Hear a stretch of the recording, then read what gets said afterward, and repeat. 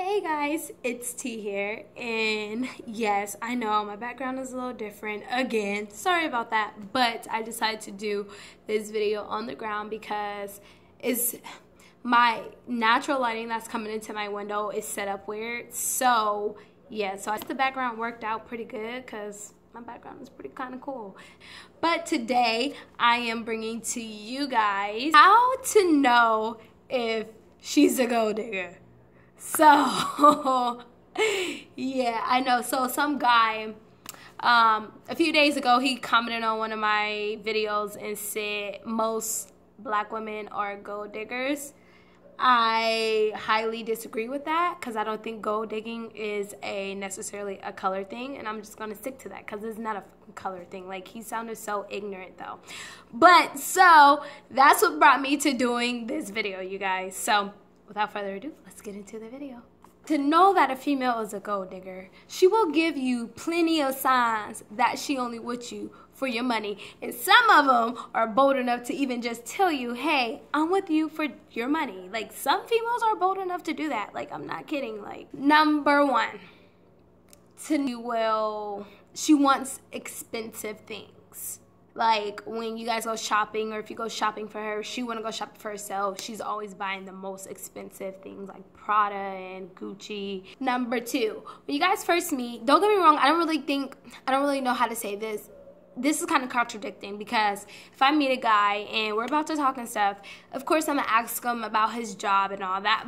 But I ain't going to ask him all about his finances. Number two, she will ask you about your finance status, okay? She will be all up in it, a little bit too nosy, okay? For your liking. So when you get that weird feeling when she asking too much questions about your finances, you better run. You better run like hell, okay? Run, Forrest, run.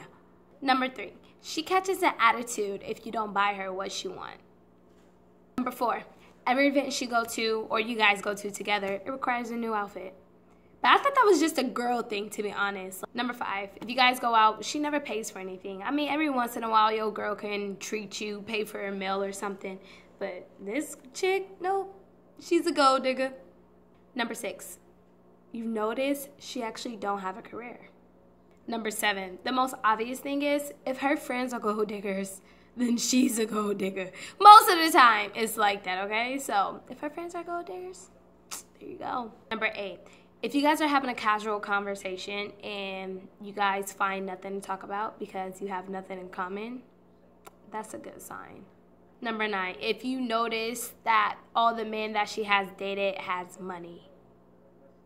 And number 10, she only gives you sex when you buy her something, or she gives you sex so you can buy her something. So you guys, beware of the gold diggers, all right? Don't get caught up in that. I mean, don't get me wrong. There's nothing wrong with treating your woman nice and buying her nice things and taking her to nice restaurants. But it gets to a point where it's like, okay, is she truly with me for me or she's with me for my money? If you're not that attractive or you know you're like out of her league, red flag. Okay, and you got money, but that's a red flag, honey. Guys, thanks for watching my video. If you agree with any of these, please give this video a nice thumbs up. And don't forget to like, comment, and subscribe. Peace out.